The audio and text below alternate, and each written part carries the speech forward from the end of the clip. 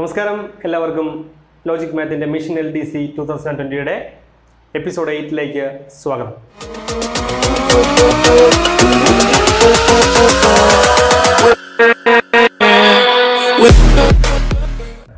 ആലപ്പുഴ, ഇടുക്കി, കോഴിക്കോട് 2017 ചോദിച്ച ചോദ്യങ്ങളുടെ ആദ്യ 10 ചോദ്യങ്ങളാണ് നമ്മൾ കഴിഞ്ഞ ക്ലാസ്സിൽ പരിചയപ്പെട്ടത്. അതിൻ്റെ ബാക്കി വരുന്ന 10 ചോദ്യങ്ങൾ നമുക്ക് ഈ ക്ലാസ്സിൽ പരിചയപ്പെടാം. സോ നിങ്ങൾ ഈ ചാനൽ ഇതുവരെ സബ്സ്ക്രൈബ് ചെയ്തിട്ടില്ലെങ്കിൽ ചാനൽ സബ്സ്ക്രൈബ് ചെയ്യുകയും വീഡിയോ അപ്ലോഡ് ചെയ്യുമ്പോൾ തന്നെ നിങ്ങൾക്ക് ലഭിക്കുന്നതിനായിട്ട് നോട്ടിഫിക്കേഷൻ ലഭിക്കുന്നതിനായിട്ട് ആ ബെല്ലൈക്കൺ കൂടി ക്ലിക്ക് ചെയ്യുക. This is Arun, you are watching logic math and creations. ഈ വിട്ടുപോയ സംഖ്യ പൂരിപ്പിക്കുക എന്നുള്ളതാണ് നമ്മുടെ ആദ്യത്തെ ചോദ്യം എന്ന് പറയുന്നത്, അതായത് 11ാമത്തെ ചോദ്യം എന്ന് പറയുന്നത്. അപ്പോൾ നമുക്കിതിൻ്റെ ഐഡിയ നമ്മൾ കഴിഞ്ഞൊരു ക്ലാസ്സിൽ, അതായത് ഇതിന് മുമ്പുള്ളൊരു ഭാഗത്തും അല്ലെങ്കിൽ തിരുവനന്തപുരം, കൊല്ലമൊക്കെ ചോദിച്ചൊരു ചോദ്യം ഇതുപോലെ ചോദ്യം ഉണ്ടായിരുന്നു. അപ്പോൾ നമുക്ക് നോക്കാം, നമുക്ക് ഓൾട്ടർനേറ്റ് നമ്പേഴ്സ് എടുക്കാം. അതായത് 4, 6, 8 ഇങ്ങനെ പോകുമ്പോൾ പ്രത്യേകത 2 വീതം കൂട്ടി പോവുകയാണ്.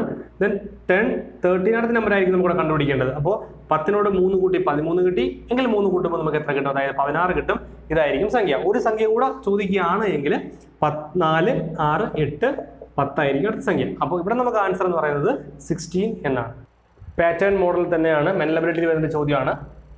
8 + 2 = 610, 9 + 5 414 ആണ് എങ്കിൽ എന്താണ് 8 + 7 എന്ന് പറയുന്ന ചോദ്യം. അപ്പോൾ ഇതിനകത്ത് നമുക്ക് ഇത്തരത്തിലുള്ള ഒത്തിരി ചോദ്യങ്ങൾ ചെയ്യുമ്പോൾ മാത്രമേ നമുക്ക് ഐഡിയ വരുള്ളൂ. നമുക്ക് നോക്കാം. ആദ്യത്തെ മെത്തേഡ് എന്ന് പറയുന്നത് 8ൽ നിന്ന് 2 കുറച്ച് കിട്ടുന്ന സംഖ്യ 8 - 2. അതായത് ഫസ്റ്റ് നമ്പർ എന്ന് പറയുന്നത് 8 - 2. ദെൻ സെക്കൻഡ് നമ്പർ 8 + 2 ശരിയാവും നോക്കുക. സംഖ്യകൾ തമ്മിൽ കൂട്ടുക. 8 - 2 6 ആണ്, ശരിയാണ്. 8 + 2 10 ആണ്, ശരിയാണ്. ഇവിടെയും നോക്കാം നമുക്ക്. ആദ്യത്തത് ഇതേ മെത്തേഡിലാണെങ്കിൽ 9 - 5 വരണം. അടുത്ത് 9 + 5 വരണം. അങ്ങനെയാണെങ്കിൽ നോക്കി, 9 - 5 എന്ന് പറയുന്നത് 4 തന്നെയാണ്. 9 + 5 14 ആണ്. സോ ശരിയാണ്. അങ്ങനെയാണെങ്കിൽ നമുക്ക് ഇവിടെ പറയാം 8 - 7 8 + 7 ആയിരിക്കും. 8 - 7 എന്ന് പറഞ്ഞാൽ 1 ആണ്. 8 + 7 15 ആണ്. അതുകൊണ്ട് ആൻസർ 115 എന്നായിരിക്കും. അടുത്ത ചോദ്യം എന്ന് പറയുന്നത് 125 25ആയിട്ട് ബന്ധപ്പെട്ടിരിക്കുന്നു. 64 എന്തുമായിട്ട് ബന്ധപ്പെട്ടിരിക്കുന്നതാണ് ചോദ്യം. അപ്പോൾ നമുക്ക് സിമ്പിളായിട്ട് പറയാൻ പറ്റും, 25 എന്ന് പറയുന്നത് 5ന്റെ സ്ക്വയർ ആണ്, 125 എന്ന് പറയുന്നത് 5ന്റെ ക്യൂബാണ്. അപ്പോൾ നമ്മൾ നോക്കേണ്ടത് ഫസ്റ്റ് നമ്പർ എപ്പോഴും ഒരു സംഖ്യയുടെ ക്യൂബ് ആയിരിക്കും. അപ്പോൾ 64 ഏതിന്റെ ക്യൂബാണെന്ന് ചിന്തിക്കുക. 64 എന്ന് പറയുന്നത് ഏതിന്റെ ക്യൂബാണെന്ന് ചോദിച്ചാൽ പെട്ടെന്ന് നമുക്ക് 4ന്റെ ക്യൂബാണെന്ന് പറയാം. ഒരു പക്ഷേ പറ്റില്ലെങ്കിൽ നമ്മൾ അതിനെ ഫാക്ടറൈസ് ഇതൊക്കെ കണ്ടുപിടിക്കുക. 64 ഫാക്ടറൈസ് ചെയ്യുമ്പോൾ നമുക്ക് 2 കൊണ്ട് ഫാക്ടറൈസ് ചെയ്യുമ്പോൾ 32, 2, then 16, 2, 8, 2, 4, 2, 2. നമ്മൾ പേരെടുക്കുമ്പോൾ നമുക്ക് ആൻസർ ക്യൂബ് റൂട്ട് ആയതുകൊണ്ട് നമുക്ക് 3 വെച്ച് പേർ ചെയ്യുമ്പോൾ 2, 2, 4 എന്ന് കിട്ടും. സോ 4ന്റെ ക്യൂബാണ് 64. സിമ്പിൾ ആണ്. അപ്പോൾ ഫസ്റ്റ് നമ്പർ ക്യൂബ് ആണെങ്കിൽ അടുത്ത നമ്പർ സ്ക്വയർ ആയിരിക്കും. അതാണ് നമ്മുടെ method. That is 4ന്റെ square means 16. അപ്പോൾ ഇവിടുത്തെ ആൻസർ എന്ന് പറയുന്നത് 16 ആണ്. ഒറ്റയാൻ ആര് എന്നാണ് അടുത്ത ചോദ്യം എന്ന് പറയുന്നത്. നിങ്ങൾക്ക് സ്ക്രീനിൽ കാണാം. ഗോളം, സിലിണ്ടർ, വൃത്തം, ക്യൂബ്, ഇതാണ് നമുക്ക് ചോദിച്ചിരിക്കുന്നത്. ഇതിൽ നമുക്ക് പെട്ടെന്ന് പറയാൻ പറ്റും, ഈ ഗോളം, സിലിണ്ടർ, ക്യൂബ് ഇത് മൂന്നും എന്ന് പറയുന്നത് 3 ഡയമെൻഷണൽ ഫിഗേഴ്സ് ആണ്. അതായത് ത്രിമാന രൂപങ്ങളാണ്. എന്നാൽ വൃത്തം എന്ന് പറയുന്നത് ഒരു 2 ഡയമെൻഷണൽ ഫിഗർ ആണ്. അതുകൊണ്ട് നമ്മുടെ ആൻസർ എന്ന് പറയുന്നത് കൂട്ടത്തിൽപ്പെടാത്ത എന്ന് ചോദിച്ചാൽ ആൻസർ വൃത്തമാണെന്ന് പെട്ടെന്ന് പറയാൻ പറ്റും. നമ്മുടെ അടുത്ത ചോദ്യം എന്ന് പറയുന്നത് ഡോഗിനെ WLT എന്ന് എഴുതാൻ പറ്റുമെങ്കിൽ CAT നമ്മൾ എങ്ങനെ എഴുതാൻ പറ്റുമെന്നാണ് ചോദ്യം. അപ്പോൾ നമുക്ക് നോക്കാം ഇവിടുത്തെ റിലേഷൻ എന്താണെന്ന് നോക്കാം. ഡോഗിന്റെ ലെറ്റർ എന്ന് പറയുന്നത് D എന്ന് പറയുന്ന ലെറ്റർ നമുക്ക് നോക്കാം. ഇവിടെ നിന്ന് റൈറ്റിൽ നിന്ന് 1, 2, 3 4th ലെറ്റർ ആണ് D എന്ന് പറയുന്നത്. അതിന് കറസ്പോണ്ടന്റ് ലെറ്റർ എന്ന് പറയുന്നത് W ആണ്. അപ്പോൾ നമുക്ക് നോക്കാം, അവിടെ നിന്ന് ഇങ്ങോട്ട് നോക്കാം 1, 2, 3, 4. അപ്പോൾ ഇവിടുത്തെ 4th പൊസിഷനിലുള്ളത് W ആണ്. സോ അത് നമ്മൾ എഴുതിയിരിക്കുന്നു. ദെൻ നമ്മൾ നോക്കുക ഓയുടെ പ്രത്യേകത നോക്കാം. ഇവിടെ നിന്ന് O എന്ന് പറയുന്നത് 15ാമത്തെ ലെറ്റർ ആണ്. ഇവിടെ നിന്ന് 15ാമത്തെ ലെറ്റർ എന്ന് നോക്കുക, അത് L ആണ്. സോ ഓക്ക് കറസ്പോണ്ടിങ് L ആണ്. അപ്പോൾ നമ്പർ അടിസ്ഥാനത്തിൽ റൈറ്റിൽ നിന്ന് ലെഫ്റ്റിലേക്കുള്ള നമ്പർ അടിസ്ഥാനത്തിലാണ് എഴുതിയിരിക്കുന്നത്. നമുക്ക് നോക്കാം C എന്ന് പറയുന്നത് ഇവിടെ നിന്ന് 3ാമത്തെ ലെറ്റർ ആണ് C. അപ്പോൾ നമ്മൾ ഇവിടെ നിന്ന് 3ാമത്തെ ലെറ്റർ നോക്കാം, അത് X ആണ്. സോ X ആണ്. ദെൻ A എത്രാമെന്ന് നോക്കുക. A 1ാമതാണ്. അപ്പോൾ ഇവിടെ നിന്ന് 1ാമത്തെ നമ്പർ Z ആണ്, ലെറ്റർ Z ആണ്. സോ Z ആണ് എഴുതി. ദെൻ T എന്ന് പറയുന്നത് ഇവിടെ നിന്ന് റൈറ്റിലേക്ക് പോകുമ്പോൾ ഇവിടെ T എന്ന് പറയുന്നത് 20ാമത്തെ ലെറ്റർ ആണ്. സോ ലെഫ്റ്റ് സൈഡിൽ നിന്ന് ഇങ്ങോട്ട് വരുമ്പോൾ നമുക്ക് നോക്കാം 20ാമത്തെ ലെറ്റർ എന്ന് പറയുന്നത് G ആണ്. ദാറ്റ് ഈസ് XZG ആയിരിക്കും നമ്മുടെ ആൻസർ എന്ന് പറയുന്നത്. അപ്പോൾ ക്വസ്റ്റ്യൻ കിട്ടിയാൽ ഉടൻ തന്നെ നിങ്ങൾ എവിടെയെങ്കിലും ബാക്ക് പേജിലോ മറ്റോ ഇതിങ്ങനെ എഴുതി വെച്ചിരിക്കുക. അപ്പോൾ നമുക്ക് പെട്ടെന്ന് കണ്ടുപിടിക്കാം. ആ ടൈമിൽ എഴുതിയല്ല, അതായത് ബെല്ല് റിങ് ചെയ്തതിന് ശേഷം എഴുതുമ്പോൾ നമുക്ക് ഒത്തിരി സമയം വേസ്റ്റ് ആണ്. അല്ലെങ്കിൽ ഇത് കാണാൻ പഠിച്ചു വയ്ക്കുക, ഓർഡറിന് കാണാൻ പഠിച്ചു വയ്ക്കുക. ലെഫ്റ്റ് സൈഡിലേക്കും റൈറ്റ് സൈഡിലേക്കും കാണാൻ പഠിച്ചു വയ്ക്കുക.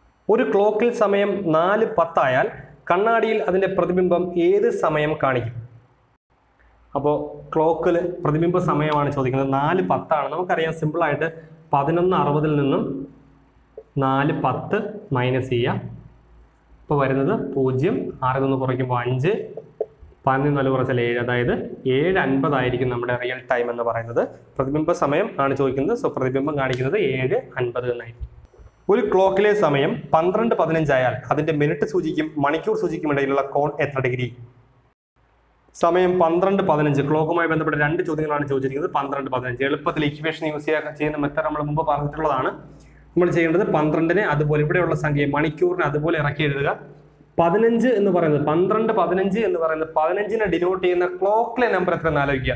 15-നെ ഡിനോട്ട് ചെയ്യുന്നത് 3 ആണെന്ന് നമുക്കറിയാം. 3-ന് നിൽക്കുമ്പോഴാണ് നമ്മൾ അതിനെ 12:15 എന്ന് പറയുന്നത്. സോ അതിന് കറസ്പോണ്ടിങ് ആയിട്ടുള്ള ക്ലോക്കിലെ വില എഴുതുക, അതായത് 3 ആണ്. ഇത് തമ്മിൽ കുറയ്ക്കുക. 12 - 3 എന്ന് പറയുന്നത് നമുക്കറിയാം 9 ആണ്. ഇനി ചെയ്യേണ്ടത് ഏത് സംഖ്യ കിട്ടിക്കോട്ടെ അതിനെ 30 കൊണ്ട് ഗുണിക്കുക. ഏത് ക്വസ്റ്റിനും 30 തന്നെയാണ് ഗുണിക്കേണ്ടത്. അപ്പോൾ 9 × 30 എന്ന് പറയുന്നത് 270 എന്ന് കിട്ടും. ഇതുവരെ കിട്ടിയാൽ ഇനി ചെയ്യേണ്ടത് 15-ന്റെ ഇവിടുത്തെ മിനിറ്റിന്റെ പകുതി എടുക്കുക. 15-ന്റെ പകുതി എന്ന് പറയുന്നത് 7:30 ആണ്. 270 + 7:30 കൂട്ടുക. അപ്പോൾ സംഖ്യ മണിക്കൂർ സൂചി അതുപോലെ മണിക്കൂർ അതുപോലെ എഴുതുന്നു. ദെൻ മിനിറ്റിനെ റെപ്രസെന്റ് ചെയ്യുന്ന ക്ലോക്കിലെ നമ്പർ എഴുതുന്നു. മൈനസ് ചെയ്ത് കിട്ടുന്ന സംഖ്യയോടൊപ്പം 30 കൊണ്ട് ഗുണിക്കുന്നു. കിട്ടുന്ന ആൻസറിനോടൊപ്പം മിനിറ്റിന്റെ പകുതി കൂട്ടുന്നു. അപ്പോൾ നമുക്ക് 277.5 എന്ന് കിട്ടും. ഇതാണ് നമ്മുടെ ആൻസർ. പക്ഷേ കിട്ടുന്ന ആൻസർ 180-നേക്കാൾ കൂടുതലാണെങ്കിൽ, നമ്മൾ പഠിച്ചിട്ടുള്ളതാണ്, 180-നേക്കാൾ കൂടുതലാണെങ്കിൽ ആ സംഖ്യ നമ്മൾ 360-ൽ നിന്നും കുറയ്ക്കുക. സോ നമ്മൾ 360 കുറയ്ക്കുകയാണ്. 277.5, അതായത് 5 നമുക്ക് 3 എന്ന് വരും. കുറയ്ക്കുമ്പോൾ 9 നിന്ന് 7 കുറയ്ക്കുമ്പോൾ നമുക്ക് 2 എന്ന് കിട്ടും. ദെൻ ബാക്കി ഇവിടെ 16 ആണ്. 16-ൽ നിന്ന് 15 വരും, അതായത് 8 എന്ന് വരും. അതായത് 82.5 ഡിഗ്രി ആയിരിക്കും നമ്മുടെ ആൻസർ എന്ന് പറയുന്നത്. 2012 ഫെബ്രുവരി 2-ാം തീയതി വ്യാഴാഴ്ച ആയാൽ മാർച്ച് 2-ാം തീയതി ഏത് ദിവസമാണ്? ഇപ്പൊ നോക്കാം. 2012 ഫെബ്രുവരി 2012 പ്രത്യേകത എന്ന് പറഞ്ഞാൽ അതൊരു ലീപ്പ് ഇയർ ആണ്. ഫെബ്രുവരി ഇൻക്ലൂഡ് ചെയ്യുന്നതുകൊണ്ട് കൃത്യമായും 29 ദിവസം കാണും. അപ്പൊ നമുക്ക് നോക്കാം. മാർച്ച് 2-ാം തീയതി വരെയാണ് നോക്കേണ്ടത്. സോ ഫെബ്രുവരി 2-ൽ സ്റ്റാർട്ട് ചെയ്യുന്നു. ഫെബ്രുവരിയിൽ ഇനി ബാക്കിയുള്ള ദിവസം 27 ആണ്. ഇനി ബാക്കി 27 ദിവസങ്ങൾ, മൊത്തം 29 ദിവസം. ഇനിയുള്ള ദിവസം 27 ദിവസം 2-ാം തീയതി മുതലാണ് പറഞ്ഞിരിക്കുന്നത്. അപ്പോൾ ഇനിയുള്ള 27 ദിവസങ്ങളിൽ, ഫെബ്രുവരിയിലുള്ള 27 ദിവസങ്ങളിൽ എത്ര ഓഡ് ഡേയ്സ് അത് കണ്ടുപിടിക്കാൻ 27-നെ 7 കൊണ്ട് ഹരിക്കുക. നമുക്ക് മൈൻഡിൽ ചെയ്ത് നോക്കാം. 27/7. 27 7 എത്ര പ്രാവശ്യം പോവും? 3 7 21. ബാക്കി 6 ഉണ്ട്. സോ ഓഡ് ഡേയ്സ് എന്ന് പറയുന്നത് 6 ആണ്. ദെൻ മാർച്ച് എത്ര? മാർച്ച് 2-ാം തീയതിയാണ് ചോദിച്ചിരിക്കുന്നത്. സോ ഫെബ്രുവരിയിൽ 6 ദിവസമുണ്ട്, മാർച്ചിൽ 2 ദിവസമുണ്ട്. ഇപ്പോൾ നോക്കാം. 1 2 മാർച്ചിൽ 2 ദിവസമുണ്ട്. അപ്പോൾ 2 ഓഡ് ഡേയ്സ്. മൊത്തത്തിൽ 8 ആണ് വരുന്നത്. കൂട്ടുമ്പോൾ 8 എന്ന് വരും. 8-നെ നമ്മൾ 7 കൊണ്ട് ഹരിക്കുന്നു. അതായത് 1 7 7. ബാലൻസ് നമുക്ക് വരുന്നത് 8-ൽ നിന്ന് 7 കുറയ്ക്കുമ്പോൾ 1 ആണ് വരുന്നത്. ഇതിനോടൊപ്പം നമ്മുടെ ഡേ എന്താണെന്ന് നോക്കാം. ഫെബ്രുവരി വ്യാഴാഴ്ചയാണ്. അതായത് 1 + വ്യാഴാഴ്ച 1 കൂട്ടുമ്പോൾ ആൻസർ ഫ്രൈഡേ എന്നാണ് കിട്ടുന്നത്. Answer is Friday. ഒരാൾ 25 മീറ്റർ കിഴക്കോട്ട് നടന്ന ശേഷം ഇടത്തോട്ട് തിരിഞ്ഞ് 10 മീറ്ററും പിന്നീട് വലത്തോട്ട് തിരിഞ്ഞ് 20 മീറ്ററും വീണ്ടും വലത്തോട്ട് തിരിഞ്ഞ് 10 മീറ്റർ നടന്നു എങ്കിൽ അയാൾ പുറപ്പെട്ട സ്ഥലത്ത് നിന്നും എത്ര മീറ്റർ അകലെയാണ്? ഇവിടെ നമുക്ക് എഴുതി വയ്ക്കാം. ഇത് വടക്ക്, ഇത് തെക്ക്, ഇത് കിഴക്ക്, ഇത് പടിഞ്ഞാറ്. നോക്കാം. ഒരാൾ 25 മീറ്റർ കിഴക്കോട്ട് നടക്കുന്നു. ഇവിടെ നിന്ന് സ്റ്റാർട്ട് ചെയ്യുന്നു വിചാരിക്കും. നമുക്ക് കിഴക്കോട്ട് 25 മീറ്റർ നടക്കുന്നു. അതിനുശേഷം ഇടത്തോട്ട് തിരിഞ്ഞ്, ഇങ്ങോട്ട് പോകുന്ന ആളുടെ ഇടത് ഇങ്ങോട്ടായിരിക്കും, ഇടത്തോട്ട് തിരിഞ്ഞ് 10 മീറ്റർ നടക്കുന്നു.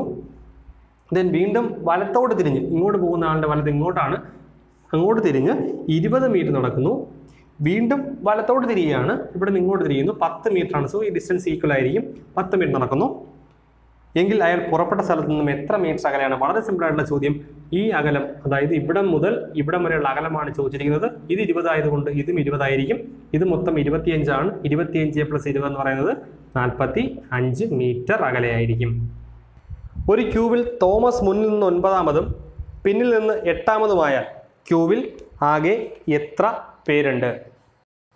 അപ്പോൾ ഇത്തരത്തിലുള്ള വരി നിരയുമായി ബന്ധപ്പെട്ട ചോദ്യങ്ങളുടെ വീഡിയോ ഒക്കെ നമ്മൾ ചെയ്തിട്ടുണ്ട്. അപ്പോൾ നമുക്ക് നോക്കാം. ആകെ കണ്ടുപിടിക്കാനായിട്ട് നമ്മൾ ചെയ്യേണ്ടത് മുന്നിൽ നിന്ന് എത്രാമതും പ്ലസ് പിന്നിൽ നിന്ന് എത്രാമത് കൂട്ടുക, അതിൽ നിന്ന് 1 കുറയ്ക്കുക. അപ്പോൾ 9 + 8 17, 17 - 1 16. അതായത് ഇത്തരത്തിലുള്ള ചോദ്യങ്ങൾ നിങ്ങൾ നന്നായിട്ട് പഠിക്കുക. ചോദിക്കുന്ന ചോദ്യങ്ങളാണ്. സോ ഡിസ്ക്രിപ്ഷൻ ബോക്സിൽ ഇതിൻ്റെ ലിങ്ക് ഉണ്ട്, കയറി വരിയും നിരയുമായി ബന്ധപ്പെട്ട ചോദ്യങ്ങൾ അത് പഠിക്കുക.